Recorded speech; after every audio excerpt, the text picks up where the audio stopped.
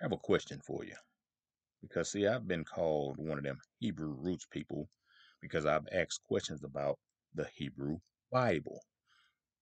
And I've been getting attacked quite a bit, by people saying, I'm one of them Hebrew roots people, and if you looked at the last video where I talked about Christians and slavery, and that's not the final video on Christians and slavery, that's just a preface for everything else that's going to come behind it on that particular issue. I just wanted to show you how the Bible was manipulated and changed to make it fit agendas for certain people.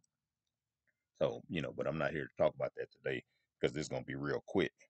But a lot of Christian folks have problems with the Hebrew roots of the Bible. I've come across a lot of forums, I've come across a lot of articles, I've come across a lot of websites. All Hebrews are dead. All Hebrews are dead. All Hebrews are dead. No, the Hebrews ain't dead. It just got scattered in the transatlantic slave trade.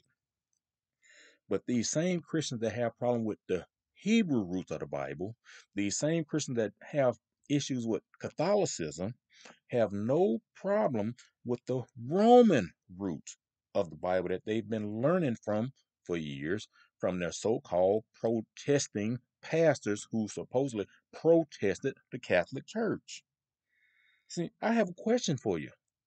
Which version of the Bible is right? Which version of the Bible should we be studying? Because I told you in a prior video what the Bible said about changing the teachings from the Hebrew teachers. And that's exactly what we got with Christianity.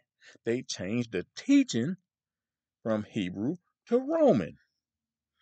They changed it from the Israel got replaced by the church. But the Bible never says that. The Bible never said Israel got replaced by the church. The Bible never said change the Bible from the teaching of the Bible from Hebrew to Roman or European or Gentile or other nations. The Bible never said that. So there's no book in the Bible with the name Byron. There's no book in the Bible with any of your name on it because all them English names in the Bible are wrong too. I've told you about that in previous videos about the name changes. So, what does the Bible say about the Roman roots on what has been taught? Because it's amazing how the Bible can foretell so many things long before we were all born. Just like in Luke 21:24, when the Messiah said there's going to be another slave trade coming around that's going to last 400 years, which was a transatlantic slave trade. See, for years, we've been taught from pulpits that the slave trade in Exodus, which means exited, that exited the slave trade, is the same one talked about in Deuteronomy 28. No, it's not. And because if that was the case, Deuteronomy would have came before Exodus in the Bible. And so the Bible was able to foretell so many things. In First Peter chapter 4, verses 3 and 4, this is what it says.